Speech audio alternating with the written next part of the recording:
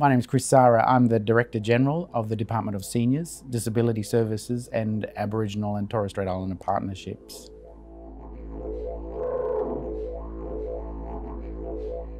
It's really important for all areas of the Queensland Government to be looking to partner with First Nations Queenslanders in whatever ways possible. And we've done okay at this.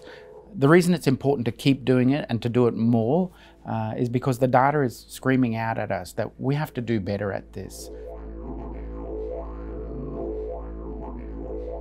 The Queensland Government's Reconciliation Action Plan contains many elements which I won't go into, but essentially it's an explicit commitment to conduct a high expectations relationship and to set about trying to make things right in terms of the relationship between the government and Aboriginal and Torres Strait Islander people and communities.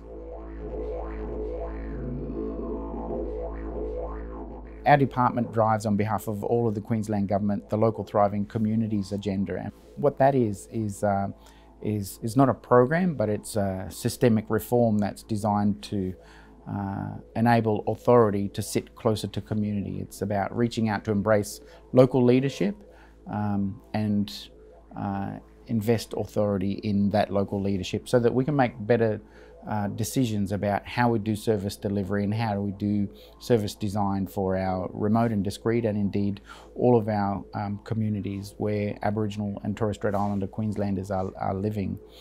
It's an effective reform and I'm confident that it will deliver, and in fact it's already delivered. You know, we saw in the COVID response where we had to reach out and embrace local Aboriginal leadership, local Torres Strait Islander leadership in what was a very tense time and a very tough time for a lot of people. But it was senior levels of Queensland Government engaging directly with very senior Aboriginal and Torres Strait Islander leadership so that they could be armed with the best and latest information in terms of what was required for their communities, and so that we could be armed with the very best information from a grassroots level. And the outcome was that we had 0 cases of COVID in any of our remote and discrete communities. That's a fantastic outcome for anywhere in the world, but it just shows it shows what can be had when we take seriously the relationship, when we are committed to a high expectations relationship, and where we reach out and we embrace the leadership of local Aboriginal and Torres Strait Islander people. You know, through programs like the QIP, the Queensland Indigenous Procurement Policy, it's an explicit commitment to invest in Indigenous businesses. And we've seen the level of investment in Indigenous businesses increase over the last few years. And we're on track to see that target of 3% of addressable spend in Indigenous businesses. Now that's a good outcome because it's an explicit kind of demonstration from the Queensland Government. It's saying to Indigenous businesses, hey, we believe in you and we want to buy what you have to offer. Further down the track, it's good because it stimulates Indigenous businesses, and it sees more Indigenous businesses who are more inclined to employ more Aboriginal or Torres Strait Islander people. And so there are victories to be had at so many levels when we can have an explicit commitment to engage in this kind of way. It's also important because as First Nations Queenslanders, we bring a tremendous amount of talent to the rest of the community of Queensland, and so it doesn't make sense to let such an untapped resource go untapped. You know, I get really excited when I see my nephews working around Bundaberg doing back burning on various places using traditional burning methods. So it gives them an opportunity to be connected to their sense of culture, but it also contributes to the well-being of country, which is not just Aboriginal country now, it's all of Queenslanders. We share this country, and so it makes sense to embrace First Nations Queenslanders to play an important part in looking after country so that it's good for everybody.